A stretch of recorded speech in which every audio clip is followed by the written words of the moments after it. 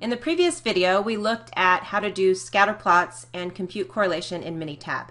So for this video, I want to show you how to take it to the next step, which is to look at the regression analysis. So as a reminder, the data set that we're looking at is the top 100 NBA basketball players from 2013. And what we're looking at for those players is their height and their weight. Looking at the scatter plot that we created in a previous video, we could see that the relationship between height and weight was linear, positive, and moderately strong. And this was backed up by a correlation that we calculated. We found an R of 0.859. So now I'm ready to take it to the next step, which is to look at the regression model, to model the data. To do regression in Minitab, I come over to the Stat menu. I'm going to choose Regression, then choose Regression again, then choose Fit Regression Model. So Stat, Regression, Regression, Fit Regression Model. I enter in my response, which is my Y, so that's going to be weight, and then I'm going to enter in height for my X variable, that's the continuous predictors, and click on OK. And I get all this output in my session window. Now I want to make this just a little bit bigger on my screen for you to be able to talk about it, so I'm going to cut and paste this into Word. This is a similar process that you would use if you were, say, doing this in your homework and wanted to cut and paste the data, the output, to go in your homework. So I'm going to highlight all of it, hit Control C, come over here to Word and hit Control V. That'll give me everything here. So this is the output that I received in Minitab. As you can see, Minitab gives you lots of stuff. Most of this, you're not going to have any idea what it means or what to do with it at this point in the semester. So I'm going to show you what to look for. So first of all, one really important thing that we're going to find, and it's kind of in the middle here, is the regression equation. So it tells us that the regression equation is weight is equal to negative 314.9 plus 6.821 times height. So looking at this equation, weight, of course, is our response variable. This negative 314.9, this is our intercept. So in the context of this problem, that would say that if we had an NBA basketball player that was 0 inches tall, we would expect him to be negative 314 pounds. Clearly, that doesn't make logical sense. But remember, our model wasn't created with anybody who had a height of 0. So essentially, the intercept in a regression model is more of a term to make the model work rather than something that actually has meaning. The really interesting, cool, awesome part of our model is the slope. The slope tells us a quantitative value for the relationship between height and weight. So slope in this case was 6.821. So that tells us that for every 1 inch in height that these basketball players gain, then we expect their weight to go up by 6.821 pounds. So every 1 inch equals nearly 7 pounds of weight on these basketball players.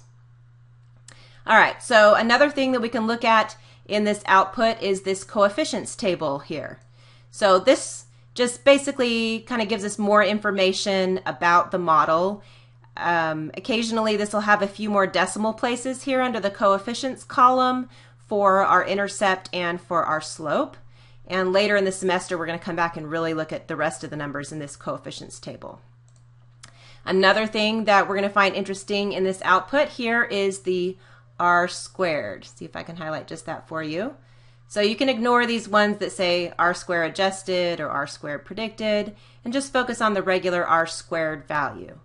So R squared is a measure of how much variation in the response is being explained by our model. So in this case, it says 73.78%. That tells us that 73.78% of the variation that we're seeing in weights can be explained by height. The higher your R squared, the better your model is going to be at predicting. So the rest of this stuff, you can just kind of ignore everything for now. I want to focus on the model. Let's talk about what kind of great things we can do with our regression model. All right, so here's my scatter plot and here is my regression equation. One of the cool things we can do with our regression equation is we can start to make predictions. So, you know, if I happen to run into an NBA basketball player at my next party, I can ask him how tall he is, and suppose he tells me that he is 84 inches tall.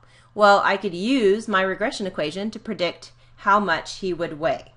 So to do that, all I have to do is take 84 and plug it in for height in my equation.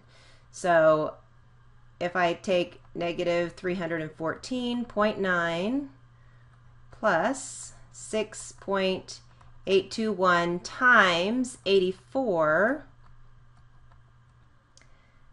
that equals 258.064. So for an NBA player who's 84 inches tall, we would predict that his weight would be 258.064. And you can see that we can make predictions for anybody. You know, we can go ahead and plug in all kinds of values to make predictions. So making predictions is one great thing about our model. A second thing that we can do with our model is we can plot it onto our scatter plot. So if I want to put a regression line onto a scatter plot, what I do is I need to pick two values of x, plug those into my regression model to get two values of y hat from the model, and then I'll have 2 points, and if I can connect those 2 points, then I'll have the line.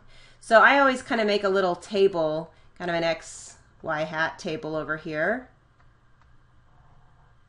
Keep it organized. Okay, and we can choose any two values of x.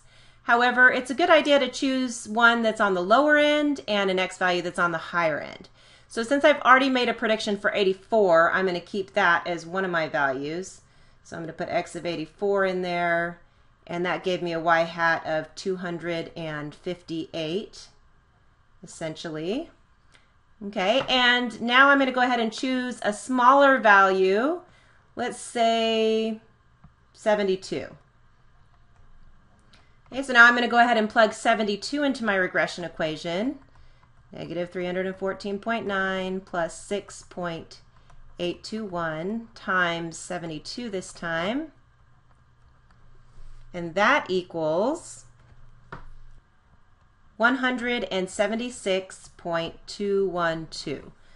So I'll put that over in my table over here, about 176. Now I have 2 points that were found from the actual regression line. I can plot those two values on my graph. So the first one was 84, so height of 84 and a weight of 258. So I think that is right around this area right here. So I'm going to put a big dot. Actually, when I'm doing this by hand, I usually put an X there so I don't get confused with the other dots. In this case, it's red, so it's not going to be that confusing. Okay, my next one, 72 and 176. So I think that's about right there. Put a dot and an X there. And now if I connect these 2 points with a line,